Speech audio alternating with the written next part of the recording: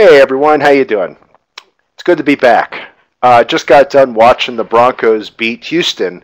It was great seeing Tebow out there. Even if you could see here, I got my trusty Gator shirt on. It's because nobody bothered to give me a Tebow shirt for Hanukkah or Christmas, although my wife and my daughter were wearing theirs. But it's always good to see the Broncos winning. It's always good to see Tebow out there leading the Broncos. It's a very lean schedule of reinforcement. We must take what we can get. And speaking of reinforcement schedules, we're going to go ahead and get started on the next section. I have a particular fondness for schedules of reinforcement. You know, usually during your time in school, there's certain moments that you could probably remember in your academic lives in which you learned about something that just completely opened up your eyes to stuff and you said, oh my gosh, that's pretty cool. I had two of these experiences in school. One of them was when I was actually taking high school chemistry, and we covered the section on the periodic table. And I looked at that stuff and I said, holy cow, look how orderly that is. You have all the increases in the atomic weights are nice and orderly. You have the orbital shells that fill up in a certain way that determine some of these weights. It's all organized with gases on one side, metals on the other, inert gases. And when you step back and look at that, you say to yourself, holy cow, what an orderly universe in which we live in. Well, the same thing held true when I got to the section on schedules of reinforcement when I took this class at the University of Florida. And we actually started working and studying these schedules of reinforcement, not just by studying their effects, but by looking at cumulative record after cumulative record after cumulative record until, holy cow, you look at that stuff and you say, now that's pretty orderly stuff. So that's the material that we're going to cover in this section. I hope you share my enthusiasm about this, and at least heed my warning that if you are going to be a behavior analyst practitioner, you had better have a very good understanding of the way schedules of reinforcement operate, from simple to complex to compound schedules, and in particular, how we arrange contingencies of reinforcement. We need to pay a lot of attention to the contingencies and the schedules, even as much as we look at the actual reinforcer surveys that we conduct to determine what are the actual reinforcers. Even more important is how these reinforcers are arranged to contact behavior in time. So I'm going to go ahead and freeze the camera and get my pointer out. Let's go ahead and freeze first. And we are frozen. And get my pointer. And again, I am going to expand the screen for all of you so that we could see these minute differences in the patterns of these reinforcement schedules. We're going to start off with the first schedule, and this is going to be one of two schedules that we describe as response-based. Response-based schedules are schedules in which a certain number of responses may be required in order to deliver a reinforcer. Now again, there may be variations in the way I describe these response-based schedules in terms of how they are described by the Pearson-Cheney book. But I would prefer that you go ahead and use these definitions, and I could always elaborate further on the differences between what I was talking about and what Pearson-Cheney are talking about. There's a minor variation, but they're basically the same things. The first schedule is called fixed ratio. We abbreviate this as FR, fixed ratio. And under a fixed ratio schedule, a response produces a reinforcer according to a fixed number of responses that are counted from the preceding reinforcer.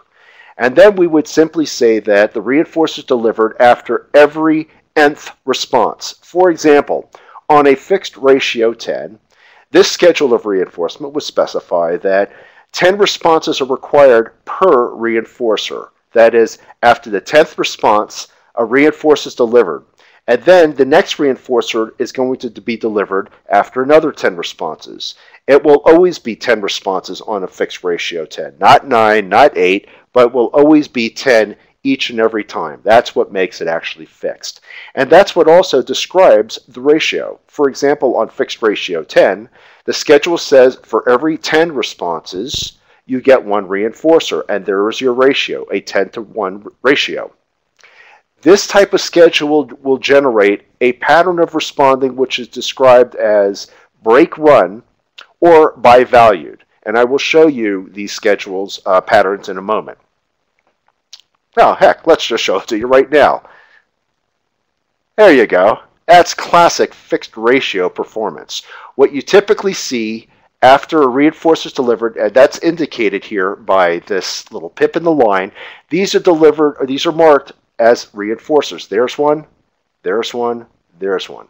The schedule in question here is actually performance on fixed ratio 200, and this is showing you 200 responses, reinforcement, 200 responses, reinforcement, another 200 responses, the pen reaches the page and resets and so forth. And this shows you fixed ratio 120. Here's 120 responses, one reinforcer. Another 120 responses, another reinforcer. This also will show you the scale that I had mentioned to you. That is, if we have time on the x-axis and responses on the y-axis, you simply just take a look at the slope of these lines and fit these lines to here. It would appear that if you look at the slope of this line, this looks pretty close to this slope, which tells you that essentially it's 3 responses per second. So here we're looking at 3 responses per second. This looks like the rate might also be very close to 3 responses per second. Pretty close anyway. Okay. Now you'll note here, characteristic in this schedule is that after every single reinforcer is delivered, you get a characteristic pause. You see it here, here, here, and then you see the pauses here, and here, and here. It almost looks like a step going up, steps going upward, right? This is classic break run patterning, or what we call bivalued, going from 0 to high rate, 0 to high rate. And performance under fixed ratio schedules generally look this way, regardless of whether we're looking at the behavior of a rat on fixed ratio 200, or a pigeon under fixed ratio 200, or a human under fixed ratio 200. These characteristic patterns emerge regardless of the species that we're talking about. Let's go back a second and talk a little bit further about this. And so we talk about bivalue patterning under fixed ratios.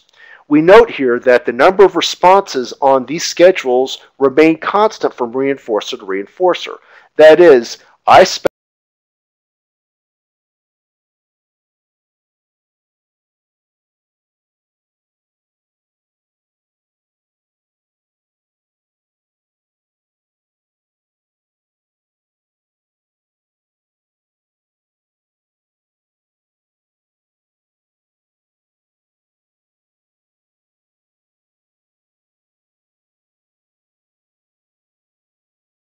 example, and therefore the number of responses will be constant from one reinforcer to the next. In other words, it will always be 10, and it will stay 10 until I change that ratio requirement. If I decide to increase the ratio requirement to fixed ratio 50, which requires 50 responses per reinforcer, then the number of responses remain constant variable. Okay? Direct variables are those variables that as an experimenter or as a practitioner you would directly control in a behavior plan. How many responses are required for a reinforcer? How many stars on a page must a student obtain in order to get the reinforcer that is arranged for him for completing, say, the number of math problems on a page correctly, and so forth and so on? These are the direct variables in the sense that we can control this.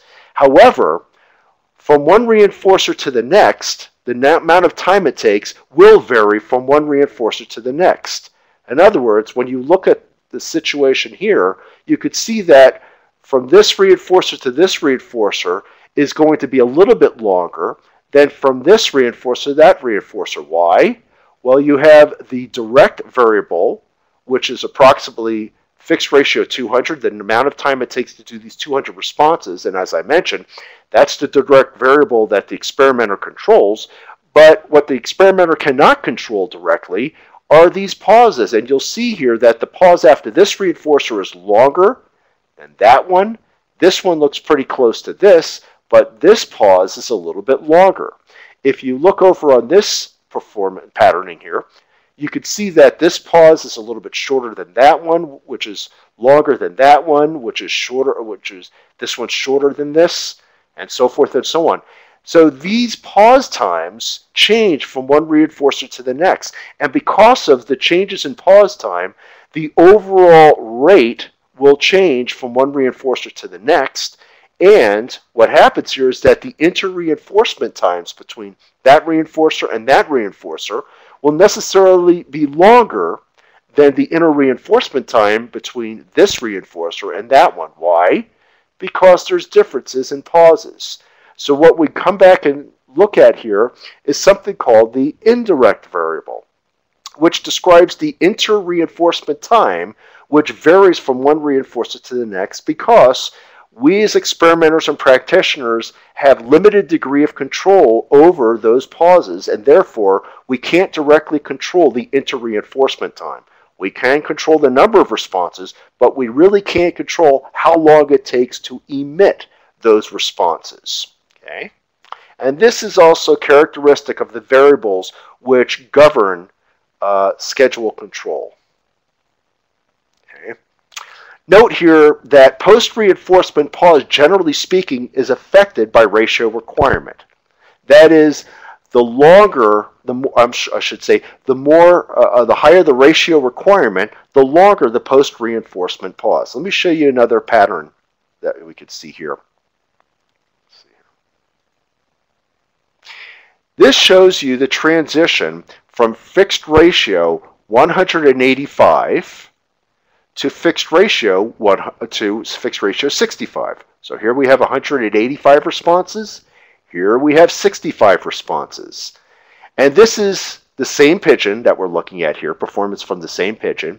And you can clearly see here that the inter-reinforcement time on this schedule is much longer than the inter-reinforcement times on this schedule. In other words, the pigeon is obtaining reinforcement almost triple the amount on this schedule than over here. If you look at this, 65 to 185, this is almost threefold more reinforcement under this condition than this one. And generally speaking, if you're a hungry pigeon, this would be a much more favorable condition for you. Why? Because you're getting reinforcers 3 times faster than you are over here. And of course, you're your own worst enemy when you're also taking a long amount of time of pausing here. But as you're going to find out, this is not necessarily by choice. Higher ratio requirements generate longer post-reinforcement pauses, which in turn will reduce the overall amount of reinforcement you're going to get in time. That is, interestingly enough, the more ratio requirement you require out of an organism, rather than increasing productivity, it actually has a detrimental effect that although you're doing more behavior, when it comes time to pause, you're pausing longer.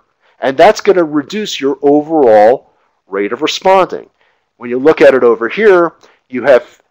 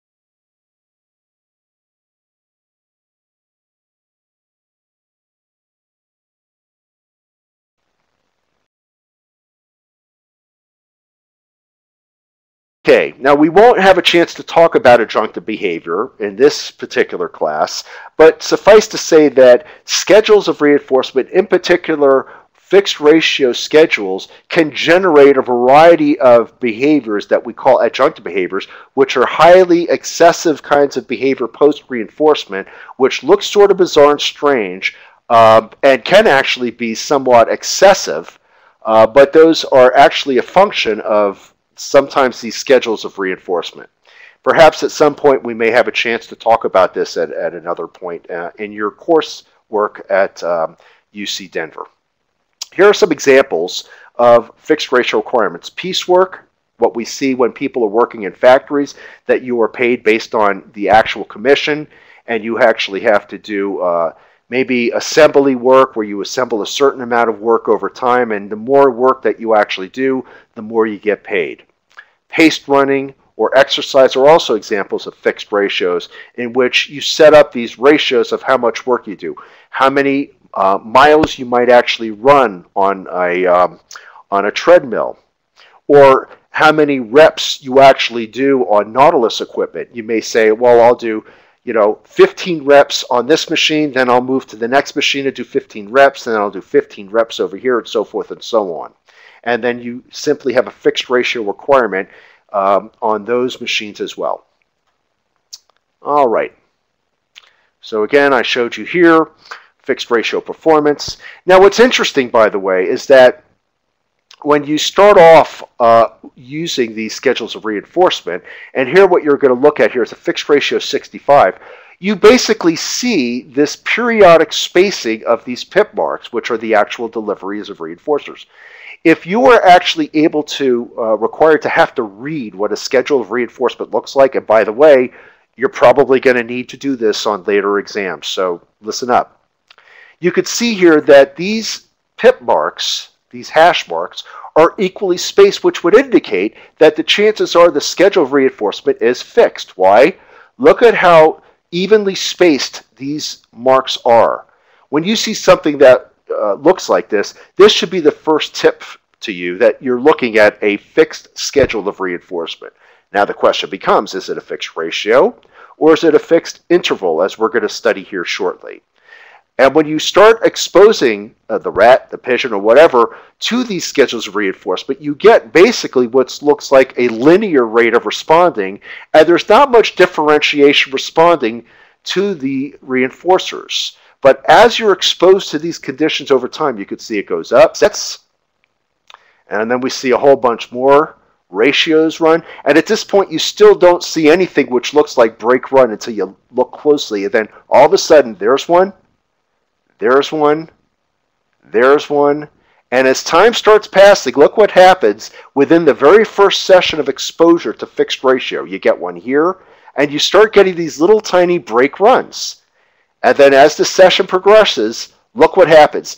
After a 40-minute session, this is characteristically the pattern that will emerge no matter what animal you are working with under these contingencies of reinforcement. And it is quite remarkable that when you teach students this, it really is one of those things where it will happen every single time. You start the session off with a pigeon that does this. By the end of the session, you get a pigeon that does this. And students are generally amazed at how orderly this pattern emerges within the very first session. Okay. Let's move on to the next schedule of reinforcement called variable ratio, abbreviated VR. Under a variable ratio schedule, a response produces a reinforcer following a variable number of responses counted from the preceding reinforcer. So rather than on fixed ratio where every nth response will produce a reinforcer and that number of responses never changes from one reinforcer to the next, on variable ratio, the reinforcer requirement changes from one reinforcer to the next, and it's totally unpredictable which the number of responses are required per reinforcement. All you know is that a certain number is required, and if we take all of those numbers and add them up and divide by the number of reinforcers that are delivered, we come up with an average number of responses per reinforcer, and that is the value of the variable ratio reinforcer. Okay. This kind of schedule will produce at a very high, steady, constant rate of responding, and it will produce very little post-reinforcement pause. In fact, I like to say these schedules literally obliterate post-reinforcement pause. Let me show you what I mean. This is a characteristic performance of key pecking in a pigeon on a variable reinforcement schedule where it's variable ratio 360, which states that on the average 360 responses are required per reinforcer. Sometimes it will be 360. Other times it will be as little as maybe 5 or 10, maybe sometimes 30 or 40, sometimes longer like about 200, and so forth and so on. But if you take all of these numbers of responses that are emitted in a session and divide by the total time of the session, you come up with an average number of responses per reinforcer, and in this case, for this schedule, it's 360. Okay? Now note here that you could see that you do not have equal spacing between these reinforcers. Some of these inner reinforcement intervals are extensive, some are shorter still, and up here you could see a situation where they're very closely distributed. Here, you probably see here a very long run of responses before you get a reinforcer, and all of a sudden you have to do a few responses. Here you have only about 2 or 3 responses, and it was just, again, by luck of the draw, what the number of responses required here. We have computers which generally produce these variable ratios anyway. That's how we generate these ratios. Okay? And this is after 6 sessions. Check out what happens with late performance. And you could see here high, steady, constant rates of responding going on all the way up the page and down the page and up the page with very little reinforcement provided interspersed in here. You could see here's a very long run of responses from this reinforcer here. The pen resets, it comes up, it resets, it comes up, and here's where your next reinforcer delivery is. Okay? And what's interesting about this is that unlike post-reinforcement pause where you have a characteristic pause after reinforcer, this schedule not only gets rid of post-reinforcement pause, it literally generates a burst of responding. Check out what happens here. Here's a reinforcer delivered, and now instead of a pause, you have literally a higher rate of responding right after the delivery of reinforcement. And it almost serves as like an energizing effect. You could see that here, and a high rate burst of responding until finally it peters out a little bit and the rate lowers down a little bit until the reinforcer is delivered. And then you see these energizing effects. Here you see rate of responding coming down, and then all of a sudden reinforcer is delivered, and then a burst. And then you see it here, and then you see it here, and you see one here. And what this kind of shows you here is that ratio schedules will generate very different patterns of responding depending on the probability of reinforcement. On fixed schedules of reinforcement, where the probability of reinforcement is pretty fixed, it's going to generate a post-reinforcement pause each and every time. Post-reinforcement pause is very characteristic of fixed ratio, but on variable ratio, you have just the opposite effect, and this is a very good way to get rid of these post-reinforcement pauses. Okay? What are some of the other characteristics? Well, in addition to the high, steady, constant rate of responding, you have very little post-reinforcement pauses, and here are some of the examples of variable ratio reinforcement.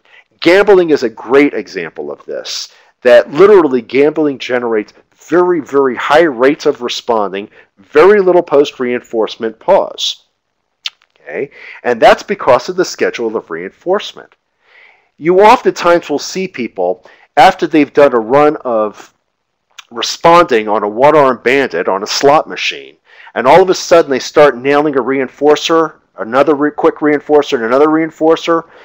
It is very difficult to try to redirect somebody from a slot machine after hitting 3 payoffs almost within a very short period of time. And in fact, people actually come away with an energized effect. People begin rubbing their hands after getting this. They will oftentimes say, this is exciting. Now I'm on a roll. I'm on a winning streak. which basically generates a high rate of a person pulling down the lever on a slot machine at a higher rate because of this schedule of reinforcement and its payoff. You will also see the same sort of behavior here with people who are on commission-based types of salaries. So when we look at another characteristic, commission-based sales are oftentimes predicated on variable ratio. Why? Because door-to-door salespeople, car salespeople, telephone solicitors are not operating under a fixed ratio schedule. It's not like every 10th call I make, I will make a sale, and then the next 10th call I make, I will make a sale. Quite unpredictably, we never know which sale is going to be the one that sells. This is why real estate agents have a very, very high rate of constantly being on telephones, constantly trying to find out where property is and so forth and so on, because it is the schedule of reinforcement that generates this high rate of behavior. A very good example, by the way, if you ever want to see, I often like to point out movies that depict these kinds of contingencies operating. So a couple of movies I would clearly recommend.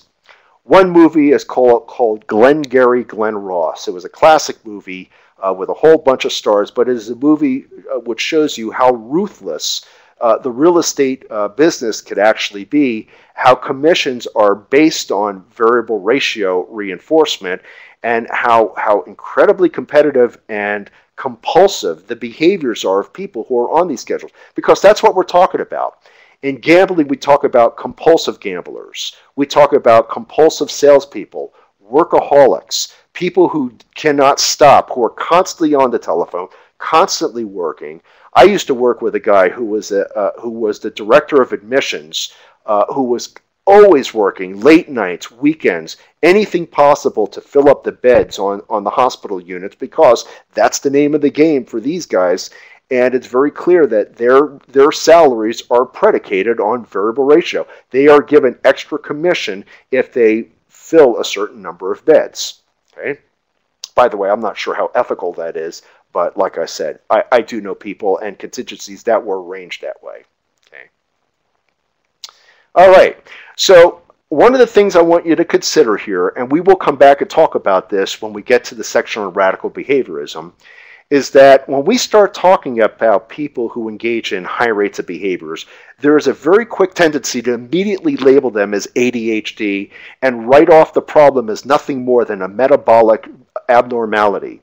I can tell you that based on what I have seen over the years, many of the behaviors that have come my way for behavior reduction programming, which has been labeled ADHD or compulsive OCD behaviors, were better addressed by addressing the schedule of reinforcement. If you could reduce the schedule of reinforcement for these behaviors, you will actually reduce the rate of behaviors. And again, these behavior problems, OCD behaviors and ADHD behavior problems, are more a problem of rate than they are a problem of operant behavior. Okay, so let's move on. I want to show you something here. When we make a transition from fixed ratio 360, which again is your break run patterning, and as you remember here, I'm going to show you just to remind you, hate to make you go through all this stuff, but it'll make my point very clear. This is the kind of performance on fixed ratio 185, this classic break run performance. How long does it take for behavior to change from this kind of performance of break run to this kind of performance in which you completely get rid of post-reinforcement pause and it turns behavior into what looks like compulsive responding? That's exactly the kind of work that Skinner did in 1957 with Charlie Ferster in Schedules of Reinforcement. Those two just examined all these variations. What happens when you do this, when you go from this schedule to that schedule and back and forth? And here was a classic example of going from fixed ratio 360 to variable ratio 360. In other words, there were many sessions run under fixed ratio 360 until the performance was stable. And then on the next day, and from that point on, Skinner and Ferster just switched the schedule to VR 360. look at how quickly the transition takes place. Now remember, you got an animal who was, okay, another 360 responses, gets a reinforcer. Here's that long post reinforcement pause. They make about 1 or 2 responses and bam, they get an instant reinforcer. And then they make another 2 or 3 responses, bam, instant reinforcement. They're probably thinking to themselves, boy, things have changed. Now this is a schedule I could live with. I no longer have to emit 360 responses every single reinforcer. Now I'm able to actually, as we say in the profession, cop reinforcement a little bit faster. But as you and I know, we are the master controllers of the direct variable, and in this case, although this is a favorable condition, this is not going to happen very often for this pigeon, in the same way that when a person hits 2 simultaneous payoffs on a slot machine, that's favorable right then and there, but that's not going to be the conditions that's sustained over the long haul on these various gambling devices. And you can see here, look at what happens to post-reinforcement pause as soon as they're exposed to this contingency. It's almost instantaneous that you immediately get this high compulsive rate of behavior and immediately wipe out post-reinforcement pause. Pretty cool, huh? Look at how quickly things change when you go from fixed ratio to variable ratio. And you could bet the same thing sort of must be happening with human behavior that is reinforced under these conditions and now is reinforced on a variable schedule of reinforcement. Now, what happens when we have to switch back over from variable ratio 360 to fixed ratio 360? Do we have a rapid transition back? Actually, no. Here we go, the second transition from variable ratio 360 to fixed ratio 360. Look at how much behavior is occurring here, even though it is fixed ratio. Break runs, but it's happening in the middle of the run. You get this burst of responding, then it slows down, and then it starts again. They get a reinforcer burst of responding. Now it's starting to decelerate into a break run here, here, here, here, and eventually, look what happens. The post-reinforcement, this thing here, starts moving downward, closer to reinforcement. You see it here, you see it here, you see it happening here, until finally, we're starting to recapture that break run performance. So you can recapture it, but look how much behavior is going on here in order to get back to this point. Now, the reason why I bring this up is because when we are working with individuals who have problematic behaviors that are reinforced according to these schedules of reinforcement, when environments are very inconsistent, they are by definition variable. And it's inevitable that a lot of times problematic behaviors are reinforced on variable ratio schedules, not fixed ratio schedules.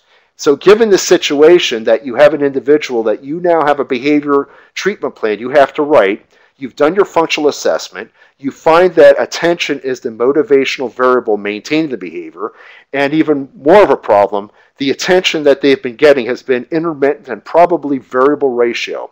And you are now going to write a behavior plan which is going to try to set up reinforcement contingencies and change and get away from this variable ratio reinforcement and this high rate of problematic behavior that's sustained. This is what you have to contend with in terms of behavior that's reinforced on variable ratio. And it's something you really want to consider as you're developing your treatment plans. It's one thing to tell somebody, stick with it. But I really think that you need to come to grips with the fact that if you have a person whose behavior is sustained with a history of variable ratio reinforcement, you've really got your work cut out for you. This is why understanding schedule of reinforcement is so important when you're developing treatment plans. As much, if not more important, than determining the actual reinforcers themselves. Okay, let's move on. Another schedule of reinforcement is called fixed interval schedules. Okay, this is a time-based schedule, as we call it, but I believe that Pearson Cheney also will refer to this as a response-based schedule. The fact that it's time-based versus response-based is not the critical thing here. I'm more concerned that you understand the difference between fixed interval and fixed ratio and variable interval and variable ratio. So on a fixed interval schedule, abbreviated FI, in this schedule, you only have to make one response. However, timing is everything. That first response will be reinforced but only after an interval time has passed. And that interval of time will remain fixed from one reinforcer to the next reinforcer. So, for example, if we are looking at a schedule such as fixed interval 5 minutes, this schedule of reinforcement specifies that the first response that occurs after 5-minute passes from the last reinforcer will be reinforced. Any responses that occur before 5 minutes never get reinforced. Only that first response that occurs after 5 minutes will get reinforced. And that 5-minute value will stay in effect from one reinforcer to the next, and throughout the experiment, that's what defines it as fixed interval. That is, that interval remains constant from one reinforcer to the next throughout the experiment. This will generate a pattern of responding, which we call positive accelerated, or as I mentioned before, the fixed interval scallop. And this is what it looks like. A scallop. This is a temporary smooth scallop on a fixed interval 5-minute schedule.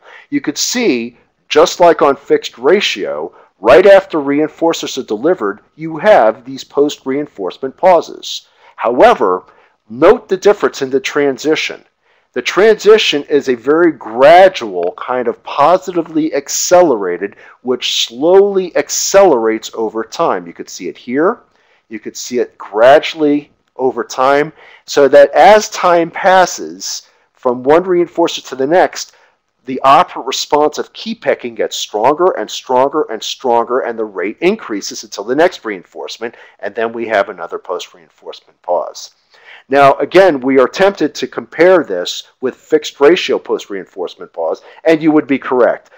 All schedules of reinforcement that are fixed from one reinforcer to the next will generate a post-reinforcement pause, but it looks differently on how that animal comes out of that transition of the post-reinforcement pause. Here they come out in a much more gradual manner, but as you recall with fixed ratio, they came out in a completely different manner. Now again, bear with me, I'm going to go through this fast. I'm just going to go back and show you fixed ratio again.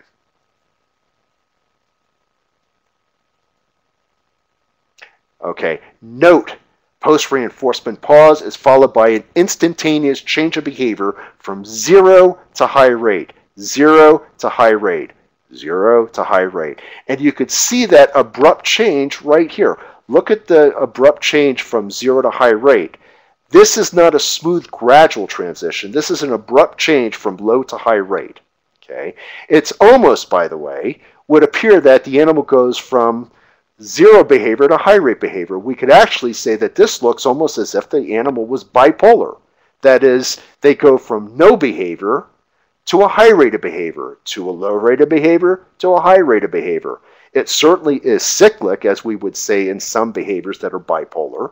Okay, so essentially we might look at this as a type of behavior that appears to be bipolar in nature. Compare that again with the transition of fixed interval.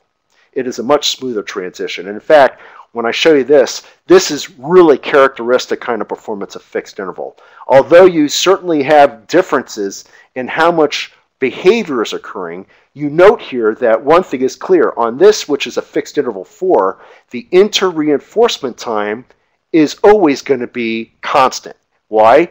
Because as an experimenter or practitioner, you set it for 4 minutes. So from here to here, it's 4 minutes. From here to here, it's 4 minutes. From here to here, it's 4 minutes. That is the direct variable.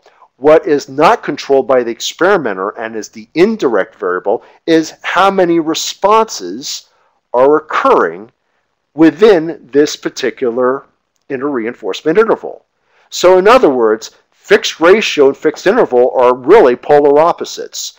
On a fixed ratio schedule, the direct variable are the number of responses between one reinforcer and the next. Why? Because on a ratio schedule, as a practitioner, you can control this. You cannot control as a practitioner the amount of time between one reinforcer and the next, because sometimes the animal pauses longer, sometimes they pause shorter. Now on a fixed interval schedule, the situation reverses itself.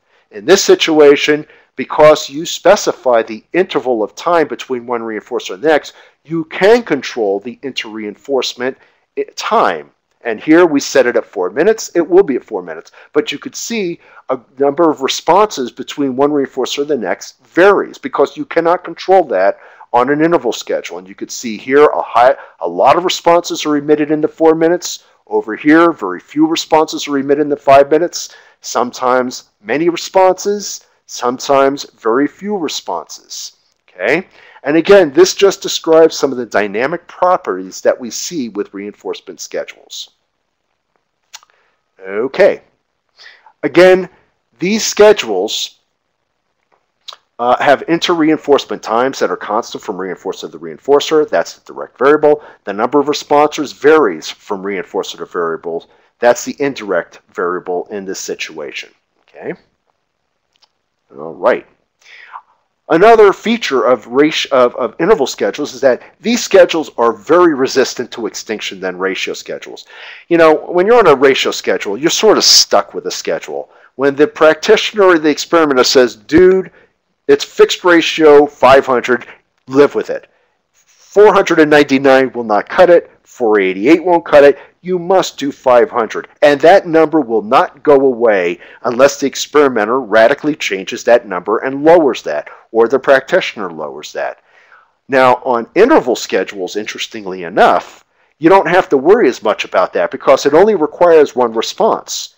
And in this situation, the longer you wait to make that response, the chances are when you do respond and make that one response on the interval schedule, the interval's timed out. Okay? This is something we'll come back to later on.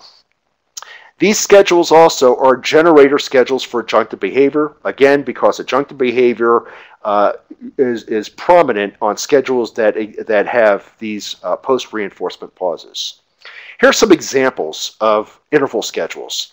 I like to think about this one, not because I like going on Ticketmaster to find my tickets, but when we go on Ticketmaster, we are on, in a sense, a type of interval schedule. That is, we find out tickets go on sale this Saturday at 10 o'clock to go see, U2, or the Police, the reunion concert, or the Rolling Stone, Medicare reunion concert, or whatever we're talking about here. And people clamor to get onto that site as quickly as possible. That is an interval schedule because you do know when the tickets go online, and you start seeing that even though sales don't go on sale until 10 o'clock on Saturday, you're already engaging in what I would call ticket obtaining behaviors. That is, you may go online before 10 o'clock and start taking a look at where the seats are located. What sections do you want? How is it going to be set up? Will the concert over at the center be set up where it's in the middle of the arena, or will it be on one end where the musicians play on one end and it's the entire arena is going to be filled up in a horseshoe manner? These are the questions you might want to start thinking about. You want to also make sure how handy is your credit card, because you're going to have to buy this on credit card. So if you all of a sudden obtain the tickets of your choice and you say, okay, I'm all set to go, and now you have to start seeking out your credit card and finding out, do you have enough on this balance to cover the tickets and so forth and so on, and all of a sudden you're going to lose those tickets because they are available only for a short period of time before the interval elapses and you have to go back online, you're going to lose those tickets. Now, like I said, I'm not an expert on this, but I've been burned many times, which is why I'm not an expert on this. I let somebody else buy the tickets and I just pay them to do that. I don't have the patience and tolerance to do this stuff. But some people do this really well. I have a cousin who is an expert on getting Florida Gator tickets at Florida Field in Gainesville. I would never be able to do this, and if I did, I'd be paying through the nose, but it pays to actually be connected. Okay, let's move on. Okay, so here's your interval schedules. So we've talked about fixed ratio, variable ratio, fixed interval. It should come as no surprise to you that we have variable interval schedules, and I'm going to go ahead and skip to that. Before I do that again, I want to show you the acquisition of fixed interval performance. When you take a pigeon and put the pigeon in the chamber, or a rat in the chamber, and you expose them to fixed interval 1 minute, you don't start off getting these beautiful scallops. Recall on fixed ratio, when you expose pigeon or rat to fixed ratio 65 with novel stimuli, you also don't get break run patterning until well into the session. But boy, after 40 minutes of this contingency, you get break run patterning on fixed ratio beautifully. The same thing holds true on fixed interval. You could see here these even spaced lines. You see that? Remember, when you see these equal spaced pip marks, that is your first indicator you must be looking at a fixed schedule of reinforcement, right? So as you start getting experience looking at this stuff, pat yourself on the back when you start recognizing patterns of reinforcement, because not many people know how to do this, okay? So you know it's going to be clearly fixed schedule. Now the question is it fixed ratio or is it fixed interval? Look what happens after exposure to these contingencies. You start getting these nice little tiny scallops, so that by the end of the session, look what you got here. Beautiful fixed interval FI1 scallop performance. So you should start being able to recognize here a couple of things. If I give you this type of a pattern on a test, you should say, equal spacing of reinforcers must be fixed. Key question, is it ratio or is it interval? We would say it's interval. Why? Because you have this nice little scallop. If this were tiny little break runs, you would know it's fixed ratio. And as we get into complex schedules, you're going to see this again and again. You're going to get pretty good at recognizing these patterns of performances, okay? Now, the other thing you should be able to start looking at here is if you had to guess what the run rate is. How do you do that? Take a look at these lines right in there, the slope of the line, and see where that fits over here.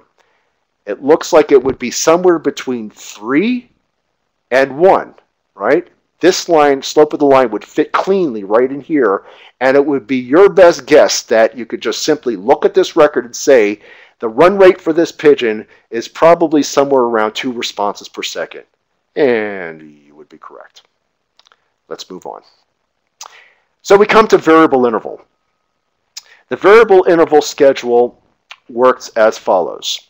In this situation, again, we have an average number of time values per reinforcer. On fixed, that value stayed the same from one reinforcer to the next, but on these schedules, it actually varies from one reinforcer to the next. Sometimes the inter-reinforcement time value is going to be as short as 30 seconds, sometimes 15 minutes, sometimes 10 seconds. It's always going to be varied, but if you take all of those time values and add them up and divide by the number of reinforcers, you come up with what's called the variable interval schedule value. This will generate what I call a low to moderate steady constant rate of responding. Again, you have the added benefit of eliminating post-reinforcement pausing. These schedules are very, very resistant to extinction, and I have to tell you, I love using variable interval schedules of reinforcement in virtually all of my behavior plans. It is far easier to use. The benefits are greater amounts of responding. You don't have the variation of low rate, high rate like you get on fixed ratio. You don't have the excessively high compulsive rate like you have on variable ratio. Fixed ratio, you don't have those problems. And you get rid of all of this post-reinforcement pause, and you have this nice persistent rate responding. When I set up schedules of reinforcement, for example, for replacement behaviors, those are the behaviors that I arrange to teach individuals to replace the function of problematic behaviors. Say, instead of hitting somebody to get attention, raise your hand to get attention. Tap them on the shoulder to get attention. Go up to them and say, "Excuse me, can you talk to me?" Those are the kinds of behaviors that we will reinforce on variable interval schedules so that they don't occur, at high rate, low rate, or at very, very, very high rates. The performance that you get when you start off going from continuous reinforcement to variable interval schedules, this looks really scraggly. And I can remember I was studying variable interval schedules back when I was working on my master's thesis, and I was very discouraged when I was starting to get these very erratic kinds of patterns. But my major advisor, Ed Malagotti, said, be patient. Order will come around in a couple of sessions, and if you keep running this out long enough, variable interval 2 minutes will eventually look like that. Now again, it starts off looking like that. Eventually it will look like this. It gets more conformity after the second or third session, and by the end of the fourth session, check it out. Now again, this looks sort of linear. This is that moderate rate of responding. Again, can you see the erratic spacing of the pip marks? When you look at a schedule like this and a performance like this, your first thought is irregularly spaced reinforcement pip marks. It must be variable schedule, and you would be right. Now the question is it interval or is it ratio? Recall here that interval schedules will give you a generally lower rate of behavior. I don't want to go flipping back over to the variable ratio, but you recall on that variable ratio, those lines were almost virtually vertical by the time the final performance came about on variable ratio 360. Compare that with this. These are much more steady, constant rate of responding, which is sort of like what we would actually want to see in a setting, that a person is persistent, they engage in replacement behaviors over a moderate rate of responding, and that when they get a reinforcer, they don't pause and stop emitting replacement behaviors. They get right back and keep doing these replacement behaviors again and again and again in a manner that maximizes reinforcement. Okay, let me go back a little bit and talk about some other features. As some of the examples, getting through on a telephone call after a busy signal, you don't get on a telephone, you don't call, dial it 15 times and then stop and pause and then dial it 15 times again. So it's really not fixed ratio, your behavior of calling somebody up on the telephone. Remember that the amount of time required depends on the person who's talking on the phone and how long they're on the telephone for. Okay? And if you're waiting to get through and they don't have call waiting on their telephone, your phone call to them will only be successful the first time you call and they've already hung up the phone. Okay? Does that make sense to you? Hopefully it does. It makes sense to me. So let me explain it one more time again. If you're going to try to call somebody and you don't have call waiting, your telephone call to that person will not be successful because you'll constantly get a busy signal. That phone will be, that person will be available as soon as they hang up the phone. The very first time you call them up, hopefully you get there before the next phone call, that will be reinforced. And because you don't know the time that they're talking on the telephone from one person to the next, your behavior under this situation is under a variable interval schedule, as would be receiving an email. Okay? You never know when you're going to get an email, so what you do is you periodically will check your emails, right? And probably this is what your performance looks like when you check emails. Every once in a while, check it, double check it and see, double check it and see. Now, if you're like my daughter, she has this little signal that rings on her cell phone every time she receives an email or a text message. But in the absence of that, this is the kind of performance my daughter does. And I know this because I watched my daughter this entire vacation, this Christmas vacation, and it's amazing. She cannot put down her cell phone. It's almost like an appendage attached to her right hand that she's constantly got to look at, even during her favorite movies, when she's watching, she had all of the episodes of Friends that she was watching that she got for Christmas, and she's sitting there watching it, but checking her text messages on this nice, clean variable interval schedule. Okay. All right. What else can we talk about here? Okay. Now, I'm going to talk about something briefly before we conclude with simple schedules of reinforcement. And that is, up until now, we've been talking about discrete operant responses. That is a key peck, a lever press, somebody raising their hand, somebody pulling down a lever on a slot machine in a casino. These are discrete operant responses that each time you do these responses may or may not pay off with reinforcement, depending on what the contingencies are that are arranged. We could also look at schedules and reinforce, oddly enough, the time between each successive response. We call these inter-response times, or we abbreviate this as IRTs. Okay? IRTs describe that reinforcers are delivery contingent upon the time between consecutive responses. We could have one response that's required to be followed by another response, but we could specify response 1 and response 2 must be separated by 30 seconds, 2 minutes, 3 days. These are what we call IRT schedules. And we could do this based on simply specifying the time between responses. If I specify that pigeons must peck a key to get reinforced, but not only must they peck a key, but the time between one key peck and another key peck must be 10 seconds or longer, what you start seeing happening here is that IRTs longer than 10 seconds are reinforced, and short IRTs are not. That is, if a pigeon pecks the key and then they wait 0 to 2 seconds and peck it again, they're not going to get reinforced. Or for 4 seconds, or 6 seconds, or 8 seconds. No, in this specification, that this must be 10 seconds or longer. That's what gets reinforced. And when you arrange it that way, you find that short IRTs decrease in frequency, and you get these longer and longer IRTs. And this distribution will shift out. If all of a sudden I specify that no longer must it be 10 seconds or longer, I'm going to make it 15 seconds or longer. What that's going to do is take this data point here and push it out further to 15 seconds, and then all of a sudden these high ones that are here, the rate of responding for these 10 to 12 second IRTs will come down to these levels over here. And in this way, we could actually push behaviors so that we have higher rates and lower rates. This is going to be important when we start talking about behavior reduction plans and when we use schedules of reinforcement, which are called DRL and DRH schedules. Okay, we'll come back and talk about that. So we could specify one schedule of reinforcement called the IRT greater than T, which says that two responses must be separated by a time greater than T for reinforcements to be delivered. In the literature, you may see this called differential reinforcement of low rates, or DRL. Certainly, by the time you get to course 2 and course 3 and 4 in this class, in this course sequence, they will be talking about DRL programming, and you're going to be wanting to be familiar with this.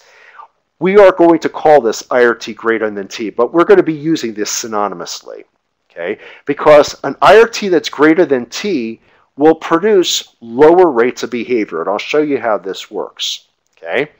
This works because the longer the reinforced IRT, the lower the rate of responding, okay?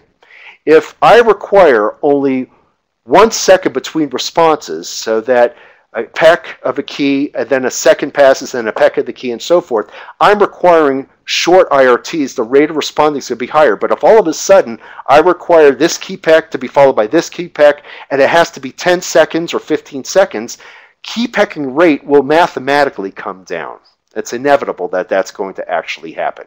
Okay, and again, like I said, I will show you how this actually works in the other sessions when we get to this section. We could also have what's called an IRT less than T, which specifies the time between two successive responses must be less than that for reinforcer delivery. This is also synonymous with what's called a DRH schedule, differentially reinforcing higher rates, because the shorter the IRT, the higher the rates of responding. Okay, and that's what this specifies here. Good examples of that, of these kinds of schedules, are coupons with expiration dates. If you have a coupon that says you are entitled to get this item 2 for 1 if you go to get a bag of Doritos, present this coupon, you could get 2 bags for 1. You could present that coupon at any time. Why? Because there is no IRT that's required. You could present this coupon, and if you have multiple coupons, you could present them any particular time, right? However, if you have a coupon that says this is 2 for 1, 2 bags of Doritos with 1 coupon, right? That you can get 2 for 1. And it also says that you must use this coupon within 3 days of the time you receive the coupon. It's going to induce you to spend and buy that and spend your coupons faster. The reason why they do this, by the way, they put expiration dates on there, is so that although you are getting a break on the price, it necessarily induces you to go out and use these coupons and buy the product quicker than you normally would. This is why they put expiration dates on it, so that people do not just store up a bunch of these coupons and then go to Safeway, and make a killing there. They present, 40 or 50 of these coupons, and they walk out with, 5 baskets filled with Doritos. and clean the store out. And by the way, this is one of the things that you might want to think about here. I work with individuals who use token reinforcement, and they have a tendency to hoard their tokens. And by doing so, they save up and save up and save up, and then they present the tokens to their host home provider, and the host home provider or the parent goes, "Oh my gosh, there's no way that I could deliver these number of reinforcers." So one way to induce consumers or children to spend these things a little bit faster is give them these tokens, but put expiration dates on there. It's a good way to manage your resources. And again, this is something that we'll talk to you guys about later on in advanced classes. But again, we're talking about 2 IRT schedules in which we're not just reinforcing responses, but we're reinforcing that a response must be separated by a period of time before the next response. And we will be talking about this when we get to the section on behavior reduction, because a lot of times people think that the only way you could reduce behavior is through the use of punishment. And I'm going to point out to you that time and time again, the problem behavior people engage in is really not the behavior per se. They just do the behavior too darn much. We don't want to eliminate the behavior. We just need to reduce the rate or frequency at which the behavior occurs, and then it's not a problem. We don't have to use punishment most of the time. All we have to do is recognize the fact that if these behaviors are sustained at a high rate by ratio schedules or variable ratio schedules, all we have to do is arrange contingencies of reinforcement which generate and utilize these IRT schedules. And when you use an IRT schedule greater than T, and you make that the requirement between 2 successful responses must be separated by a period of time, this is a way to reduce the rate of behavior without having to resort to using punishment. Okay? Now, I have deliberately left off an example here of an IRT greater than T in real life. The reason why I did this is I wanted to see which one of you students are going to present to me an example of an IRT greater than T and how it's actually used in one of the schedules of reinforcement. I've already given you a couple of hints, but I'll give you one more hint to solve this problem. An IRT less than T is generally the kind of contingency that's operated on ratio schedules. Okay, I'll elaborate on that in a second. Another schedule of reinforcement is a schedule called R bar equal to T. Whenever you see the R with a bar above it, it means no response. Okay, no response for time T. In other words, if I have an R bar equal to T, which is 60 minutes, it says that if this response does not occur for 60 minutes, a reinforcer will be delivered. So in other words, a specific response must not occur for some time value for a reinforcer to be delivered. On the schedule, by the way, this R stays the same from one reinforcer to the next. It's always the same amount of time. If we're looking at an R bar equal to 60 minutes, it means that if this response doesn't occur for 60 minutes, they get a reinforcer. When we deliver that reinforcer and we say, congratulations, thank you for not doing that behavior, we begin the next interval of 60 minutes from that point there and go onward. This type of schedule in the literature may be oftentimes called differential reinforcement of other behavior, zero behavior, the omission of behavior, or you'll most likely see it called DRO programs. It's also commonly referred to as omission training because you are teaching the omission of a response. That is, you are teaching the omission that a specific response doesn't occur for a period of time. Okay? We recognize the fact that when you're not engaging in this specified response, you certainly are not engaging in zero behaviors per se. In other words, if you say that I will reinforce this person for not hitting somebody, for every 60 minutes they don't hit somebody, I'll give them a reinforcer. You know, of course, they might not hit anybody for 60 minutes, but that doesn't mean they're not doing other behaviors. And here's where you got to be careful. If you find out that they've been in their room for 60 minutes and there's been nobody who's had contact with them, they've never had an opportunity to hit anybody. So obviously, they meet the reinforcement criteria, you know. But the real question is that do they do this behavior when other people are present? This gets into some of the strategies around how we come to use various types of DROs. And you'll learn about momentary DRO versus whole interval DRO. And again, these are discussions that will happen probably in your second, third, and fourth courses, okay? Which is the proper DRO to use in behavioral programming. I oftentimes find that, again, because of its fixed nature, that is, that it does not vary from one reinforcer to the next, these schedules, too, can generate these bizarre aberrant behaviors during post-reinforcement, what we call adjunctive behaviors. Now, a good example of this is a certificate of deposit. You put your money in a CD, which says that it's a CD for 1 year. And if you do not withdraw this money for 1 year, after 1 year, it will mature, and then you could actually gain access to the interest that's due to you. Okay? Another one of these examples are people who receive these medals for refraining from alcohol abuse. For example, if you are an Alcohol Anonymous or Narcotics Anonymous and so forth and so on, you get these merits if you go 30 days without engaging in drug-taking behavior. You'll get this reward. If you go 60 days, 1 year, 2 years, and so forth and so on. These are good examples of reinforcers contingent upon the absence of behavior. And by the way, these little stars and these trinkets that you get are token reinforcers, okay? As are these. This is a token reinforcer delivery. A certificate of deposit is a token economy of sorts. And again, as I mentioned to you before, and we will come back and talk about this, that token reinforcement is the way of the world. It is pretty much unavoidable that we use these things. However, how we use these things should be very carefully considered. I've used token economies. They're certainly not my first choice. I'd much rather use other techniques such as verbal praise and other contingencies. But at times I will use a token economy, particularly if I know I have an individual who responds better under token economy because it's more, the contingencies are more concrete, they're spelled out clearly,